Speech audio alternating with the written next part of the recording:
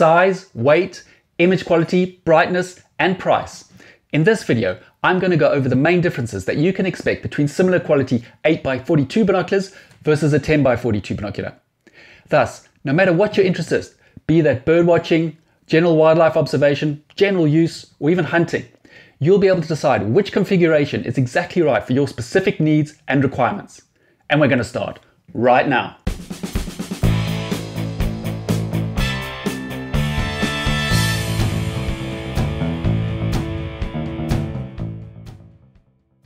Hello and welcome to Best Binocular Reviews. My name is Jason. I received a lot of positive feedback on my last video where I compared 10x42 binoculars versus the 10x50 configuration. However, I also had a lot of people asking me to compare different combinations together. And therefore, I've decided to create a sort of mini Bino Wars series where I'm going to compare a whole lot of different combinations against each other so that you can decide which is best for your specific needs and requirements. And I'm going to start with the one that I get asked the most often, 8x42 binoculars versus a 10x42, and which is best. Before we begin, it is important that you understand what it means when we refer to an 8x42, 10x42, or indeed any other combination. If you are unsure, please first take a moment to watch my video on what the numbers mean on a binocular. Link up above or down in the description below. Unlike binoculars that have different sized objective lenses, like for example the 42mm ones on the 10x42 versus the 50mm ones on the 10x50 that I used in my last video in the series, the disparity in the size and weight between an 8x42mm and a 10x42mm binocular is extremely minimal and really not worth worrying about. Indeed, most brands will list their 8x42 and 10x42 models within the same series as being identical in both size and weight. Size-wise, they will be the same, as most will almost certainly use the same body and other components. However, I have found that a 10x42 is often a fraction heavier than the 8x42 from the same series and brand, as they need slightly different lenses and often have thicker glass to create the higher power. But as I say, the amount we are talking about is really not worth considering as a factor in making a choice between the two. The whole purpose, and indeed reason for using a binocular that magnifies the image, is to bring you a better view of distant objects. Therefore, it is completely understandable why many people will assume the higher the magnification, the better. However, whilst it is true larger powered binoculars will bring you more image detail, they also bring with them a number of disadvantages. And ultimately, the right choice of magnification will come down to a number of factors that are particular to your specific needs and requirements. There is no doubt that a higher magnification potentially delivers greater image detail.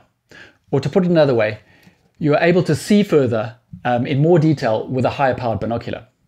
But just keep in mind that any movement that you make in your hands gets multiplied by that magnification.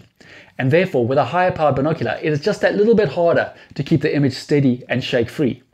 And no matter how much image detail you're getting, if you can't keep it still enough, you're then not able to appreciate it. However, in my experience, most people are generally able to keep an image steady enough using a 10x42 binocular not to have to worry too much about it.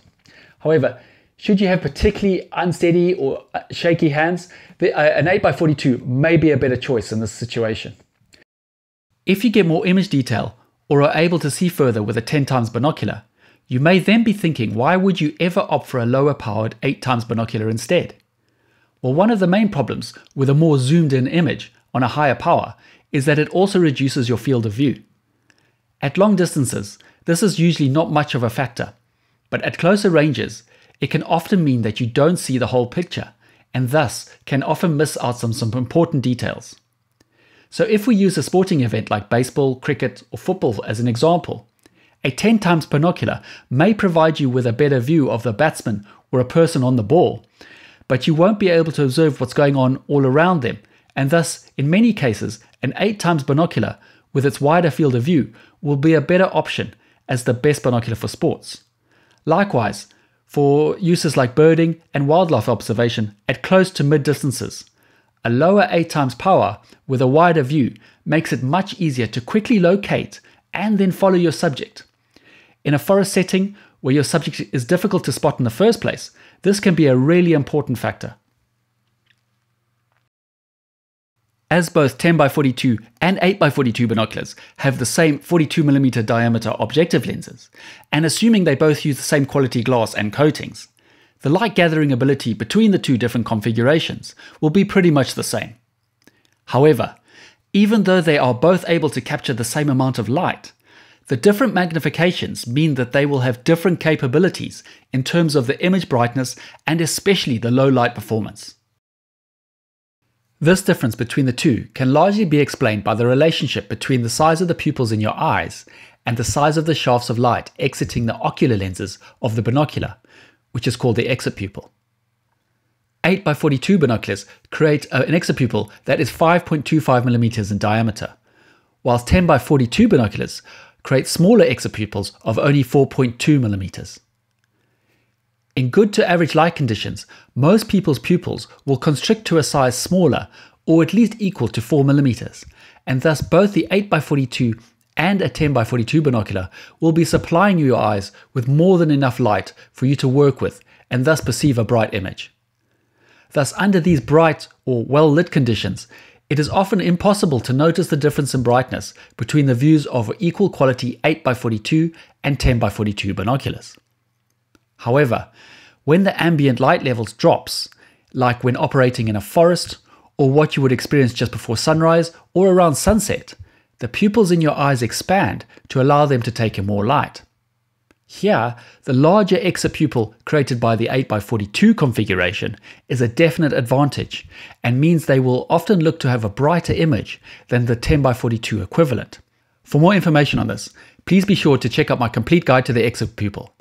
Links in the description as well as up above.